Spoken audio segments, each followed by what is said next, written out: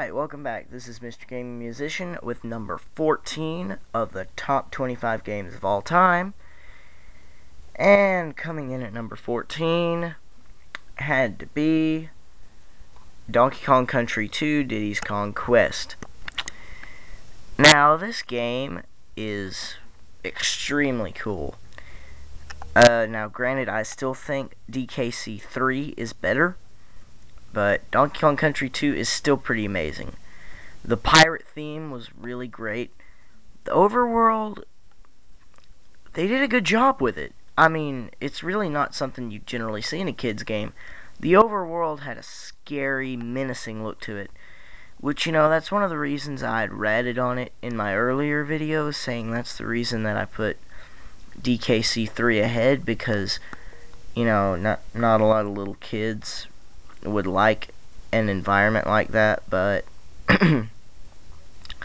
for people like me, like if I was that age back in 1995, I'd probably really like that. So, with that said, let me go ahead and get into some of the reasons why I like, and unfortunately some of the reasons I dislike this game. Sorry. The reasons why I like this game is because, really, for the first time, the main role is your sidekick. The main role is the main character's sidekick, not the main character. Donkey Kong is the main character. Diddy is his sidekick, and he is the main character that you play as. Donkey Kong has been captured by Pirate K. Rool. I don't know what his name is. I know he has like some kind of special name, but I'm just not bothered to actually take the time to look it up, I guess. But still, some really cool things about this game is all the abilities that you have with Diddy and Dixie Kong.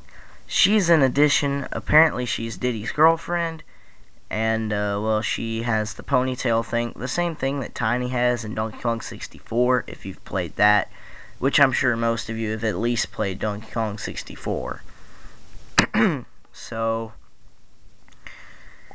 now let me get into the main reason why I actually don't like this game, and another reason that I put it behind. I'm sure this will bring back a lot of bad memories. The bramble levels. Like, you know, like Bramble Briars or something like that. Bramble Scramble, of course, is the most known one. Really, it just gets annoying. Because, especially in the one, I'm pretty sure it's Bramble Scramble, where you have that long, drawn-out bit with the freaking barrels. That just got annoying quick, too.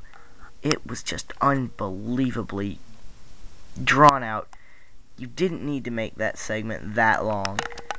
And really, I guess in the end, I enjoyed the challenge, but still, there's a point where you need to say, okay, they've been through enough. Bramble Scramble? I didn't see that point. I died multiple times in that level. I died, like, if I remember correctly, I died 7 times just getting through that one section, let alone the entire level of Bramble Scramble. So, that's really all I gotta say for now about that. I will say one last thing about Donkey Kong Country 2. I enjoyed a lot of the boss fights. You know, that's another thing that I really like. Like the fight with the sword. Of course, the fight with King K. Rool himself.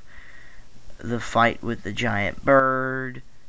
The fight with the ghost of the giant bird. The fight with the big guy who stomps the ground. and you have to blow him up with the TNT barrels. Of course, that part was awesome. But the boss fights are probably the most enjoyable part of this game. So, with that, I will bid you adieu. Bye.